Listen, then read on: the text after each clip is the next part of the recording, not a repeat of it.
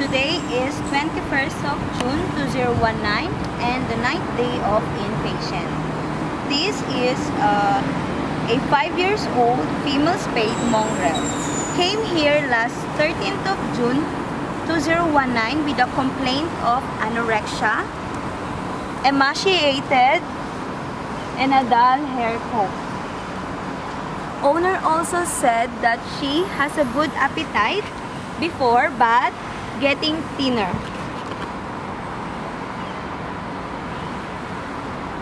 On the first day, we give IV drip, given injectable medications, forced feed, and collect blood for health screening.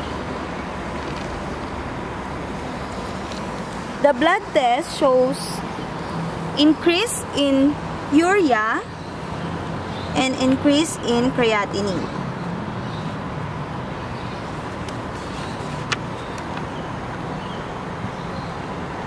This indicates kidney failure.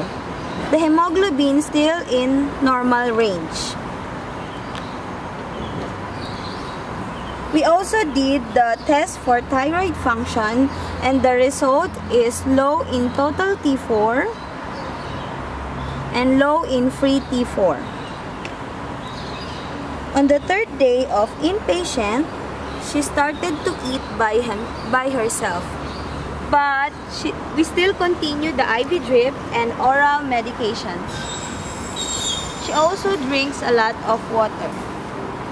Since she has a kidney failure, we need to give prescription diet for kidney support. We also give Thyroxin, an oral replacement of thyroid hormone. A week later, we take another blood test to check the kidney function. The results are still high in urea and creatinine, but much lower than the first blood test. It means that the kidney function is recovering as creatinine is lower. But the hemoglobin, red blood cells, and hematocrit became lower. Today, this patient has been more active, have a good appetite, and will go back home with oral medications and prescription diet.